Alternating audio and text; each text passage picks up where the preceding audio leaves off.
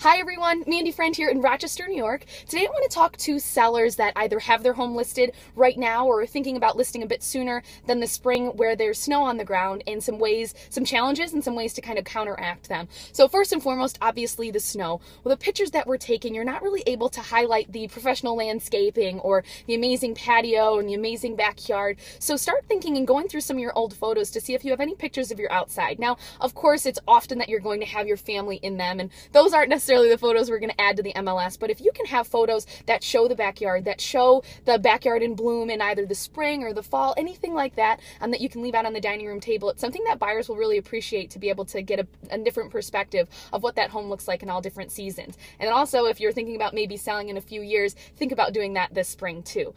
Secondly, it's not just about clearing the pathway. So everyone says, well, I shoveled the front deck, I shoveled the front sidewalk, but it's really important to say, if you have an awesome patio, an awesome deck, try to clear that off too, so that buyers can see that. If you have a side access door that takes you to the back, maybe do a shovel around the entire house, just because buyers are still going to want to walk that, and it makes it easier for them. And also, something little that I really like is always make it so there's a nice stool or something that buyers can sit on when they're taking their shoes off, and that there's adequate space when they get in there. Just a little something to make them feel inviting. And the last thing is about lighting. So a lot of buyers, and the majority of them, are really looking after work, so after 5 o'clock. And with the sun setting earlier this time of year, you really need to make sure that the lighting's great. Now, I'm a huge advocate. I want the lights on. I think it makes such a difference. If you're not able to have the lights on, at least have them connected to a switch, so that buyers, when they walk in, they're not walking around searching for that lamp. And, it just really makes them feel inviting and like they're welcomed into the home. So those are some really big things to think about if you are listing your house in the winter,